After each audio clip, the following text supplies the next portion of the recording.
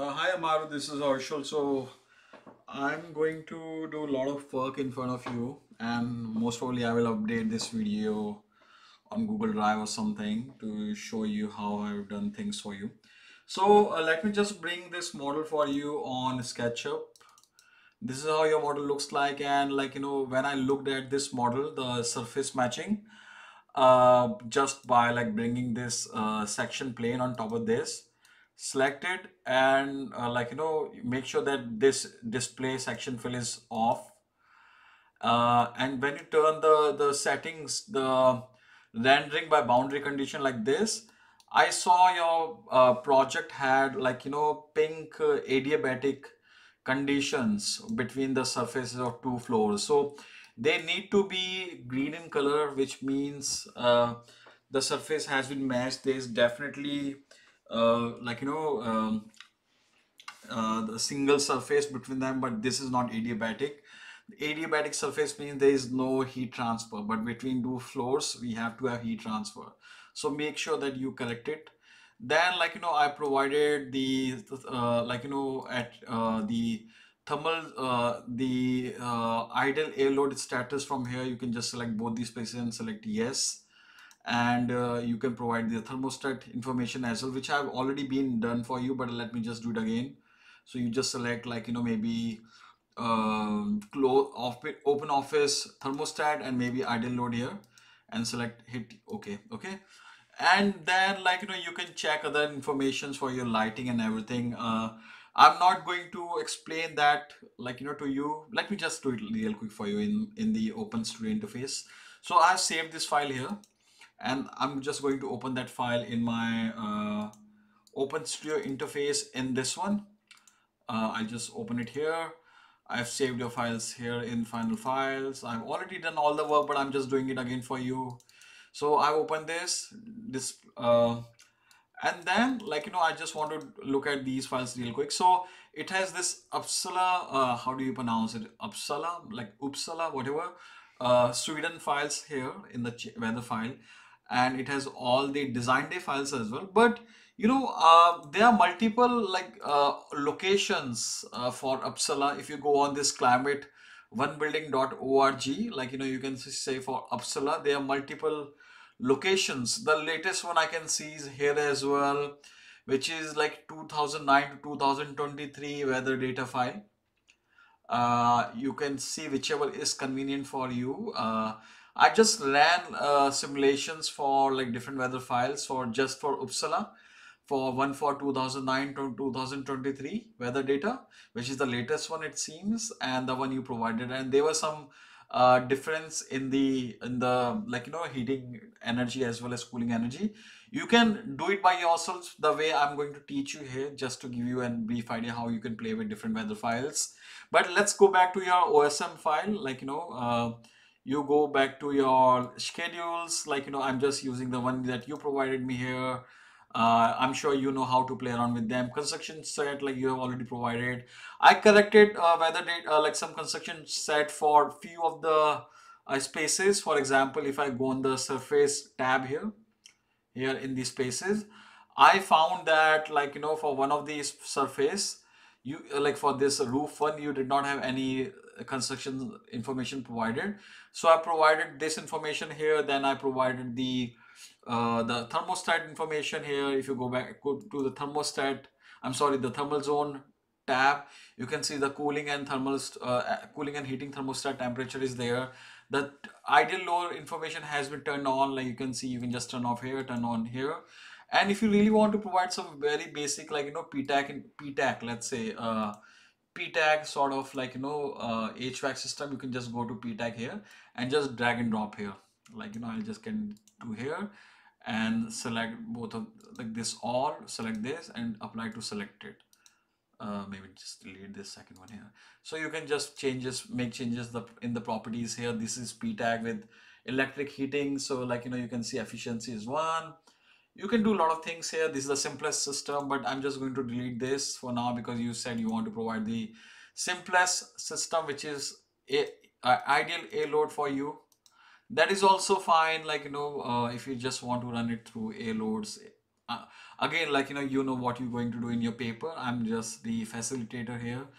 So, like, I can just run the simulations real quick here, because I want to run the things, those, like, daily heating profiles through Energy Plus, because that is much easier here. Like, I try to run through some measures, didn't work out for some reason, because let me just show you. If I go to measures tab here, and it will take some time, and it's taking some time for some reason.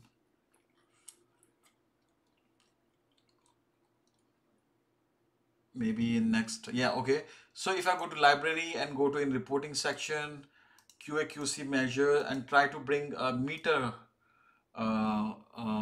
variable here, like, I don't see, I can even do it here. Let me just think about it. Can I?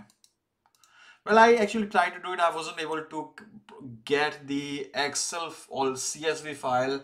So just to make simpler, my life simpler, I just decided to like do it in, like, Excel, in IDF, Energy Plus file. That is also good for you to run how to, like, export file and how to work on it. So I'm just going to run the simulation real quick to let you know that, this file is working. Go to, like, this result file, and you can see there's information. The building is consuming some energy. There is almost like uh 19,000 kbtus, actually 194,000 kbtus of uh energy for heating. But you know what, let's not worry about it. Let's just export the file, IDF file, and let me just do it again in this IDF. I'm just going to, like, replace it, my existing file, with the one which I'm like, exporting right now.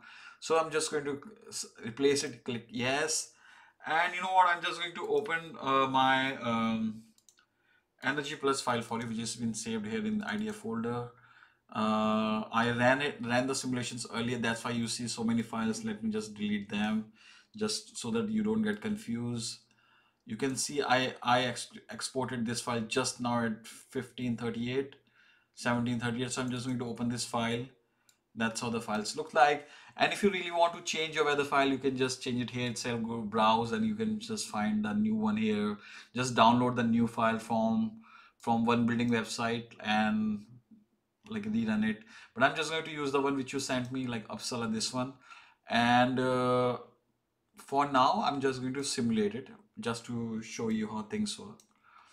And once it's done, you want to open this RDD file. Okay, click on this RDD file, and that will open similar sort of file for you. And it has different variables that you can actually, like, uh, like, download during a simulation. I'm going to show you how this works. And if I click similar MDD file, then it will open the MDT file for me as well. I'm just going to search for heat word, uh, control F heat, and see, like, what sort of information can I get in meter. So you can see I can actually get one output meter, which is heating energy transfer. Okay, I can either copy it. Let me just copy it first. Okay, and go back to my Energy Plus launchpad and click on this IDF editor. It will open this sort of file for you.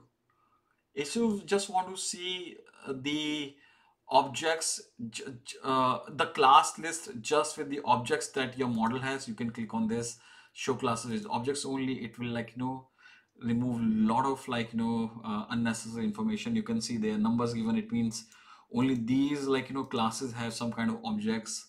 For example, if you go to construction, you can see these are construction you have. But if you go back and uncheck this again, you can see a lot of, like, uh, classes which has no object. I'll just go at the bottom in the output reporting and click on this, this one, this meter one. Okay, and click a new object here. Okay, and here I will try to find the same, the same meter which I copied from MDD file, which is like meter data file, MDD. and try to find this heating word, like heating something. Let me just see if I can find similar kind of objects here. So you can see, you can find this heating energy transfer. Click on this and you want daily data. So either you can get hourly data, you can get like daily data, monthly data, totally up to you. But I'm going to click on this daily data here and save the file. Save it, close it, and rerun the simulation here in the simulate. Okay. And once you're done, click OK. And then you can see now in your directory where you ran the simulation, there should be an Excel, a CSV file. Just open this one here. Okay. I don't want to convert it. Just click on this. Like, here you can see the date and time and the heat energy transfer, which is in Joule. I'm just going to delete the initial months, which is for like, heating and cooling degree days. Just delete them and your day starts with 0101, which is January 1st now. And I will going to save this CSV file first, an Excel file, because when you make some changes in CSV file and save it again, changes never occur. So save it as Excel workbook. I'm going to rename it something like Excel for Amaru underscore and save it. And then I will make a new category here, heating in kilowatt hours per day. Save it and then divide this number by 3600000, which is I think 3.6 million. The conversion is 1 kilowatt is equal to joules divided by this number 36 and 5 0, which is like 3.6 million something. Okay, so this is your heating degree for 1 day.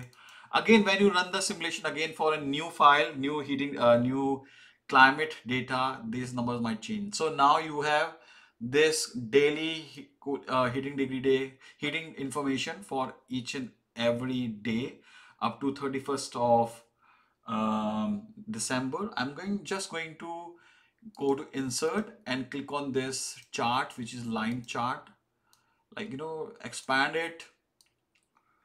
And you can say this is the data for like, 365 days. And then like, you can provide new add primary horizontal element of axis title, and then one more for vertical, and rename this to kilowatt hour per day. And I'm just going to like, make it black in color, maybe that in color, and make it bigger. And same with here with this title, like, this is like days, like select it, Control A, make it bigger, red maybe. Okay. And just to like,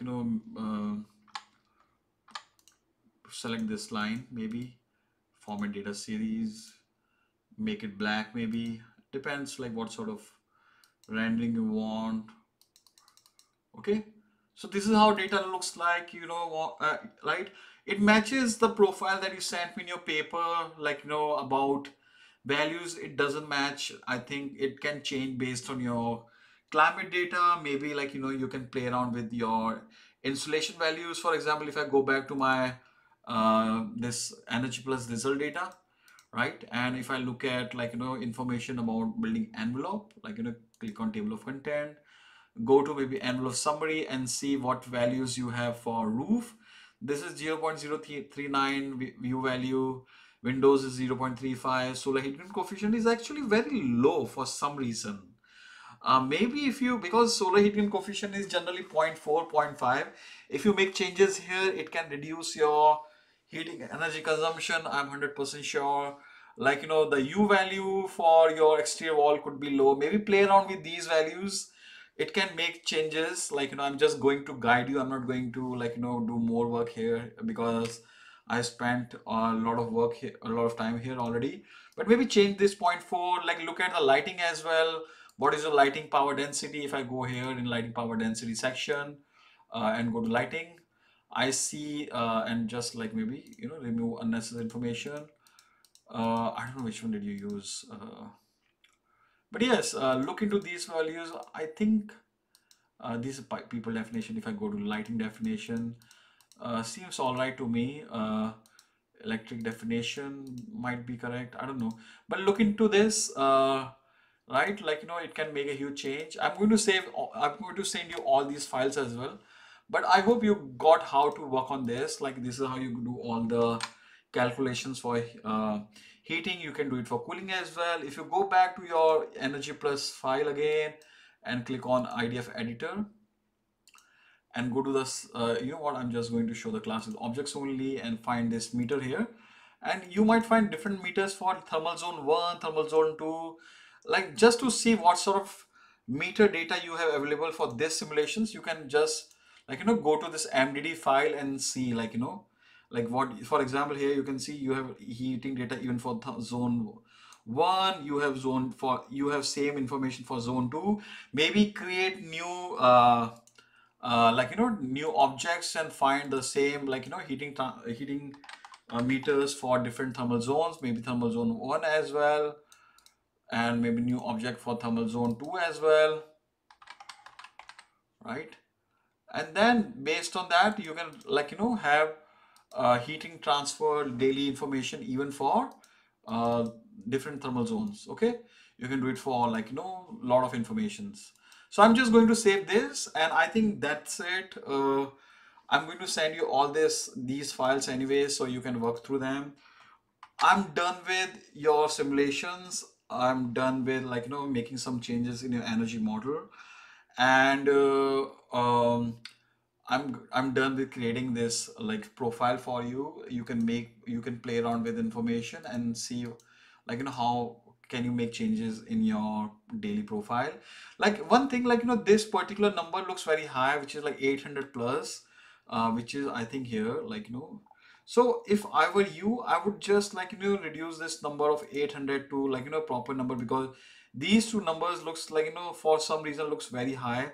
I might just make these numbers to something around, let's say 450, and this could be again 440.